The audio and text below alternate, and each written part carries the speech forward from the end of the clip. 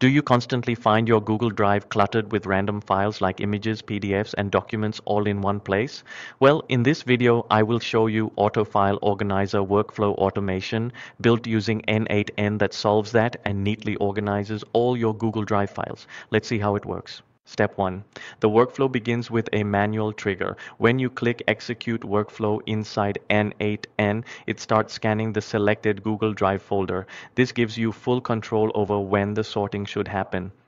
Step 2. Now the workflow uses the Search Files and Folders node to look inside a specific Google Drive folder. It finds all the files stored there, regardless of type, and returns them in a list for processing. Step 3. Now the workflow enters a loop using the Split in Batches node. This node processes each file one by one. It ensures that even if there are dozens of files, each one is handled individually. Step 4. Download each file's metadata. This includes the MIME type, which helps it understand the kind of file it is dealing with, whether it's an image, PDF, or something else. Step 5. Now it reaches the condition check. If the MIME type equals to application/JSON is true, the file is treated as a general document. Once identified, the workflow ensures these files are stored in a central location and thus moved to the Documents folder. It ensures files are neatly categorized so you can quickly find and use them later. Next, it returns to the loop and runs over again, which then picks up the next files and processes them.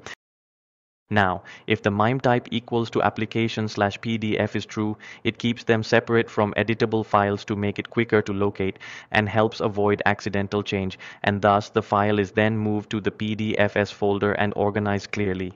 By doing this, the workflow creates a dedicated space for all the finalized documents, perfect for archiving, sharing with clients, or pulling up in meetings.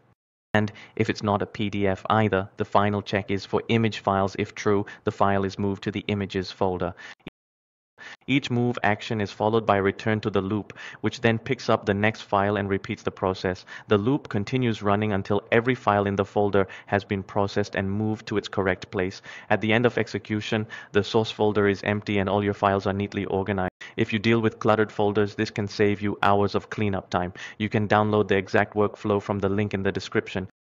If you found this valuable, make sure to like, subscribe, and hit the bell icon because we will be dropping more workflow breakdowns like this. And if you want us to build a custom flow based on your use case, leave a comment with your request. See you in the next video.